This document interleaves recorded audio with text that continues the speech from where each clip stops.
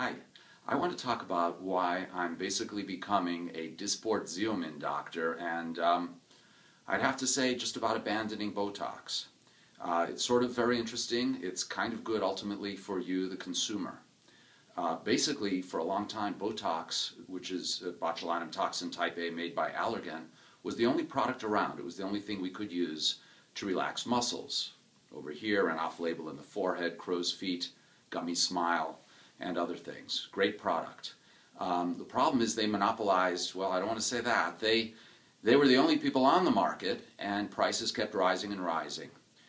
Then came Dysport. Dysport is, again, botulinum toxin type A. It's just a very slightly different molecule that has a couple of what's generally advantages. It starts to work a couple days sooner or a few days sooner than Botox. And it also spreads a little bit better. So in areas like the forehead and the crow's feet where you have a lot of lines, it's good to have a product that has a bigger halo that spreads more.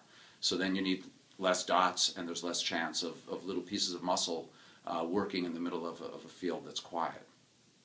So I started using a lot of Dysport. The other great thing about Dysport was that the people that made it lowered their price tremendously so that I could better convince you to switch from Botox to Dysport. And that was very successful, but now as things go, Dysport, the company that makes it, also makes Restylane, was bought out by another huge company, so they're raising prices. Anyway, I think it's still a superior product in most areas, meaning the forehead and the crow's feet. In most people's glabella, it's what I use.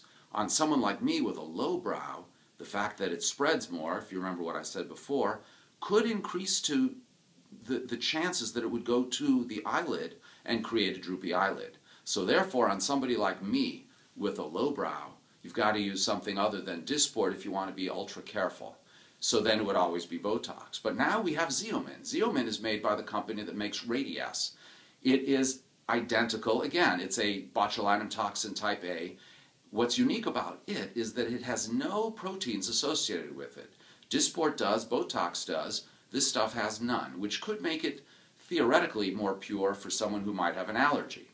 But in terms of its spreading ability, it's identical to Botox. So what I'm doing these days is using Dysport here and here.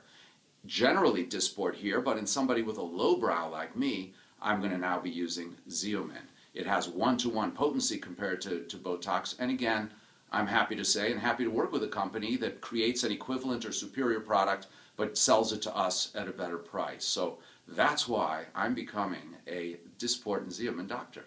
Thank you.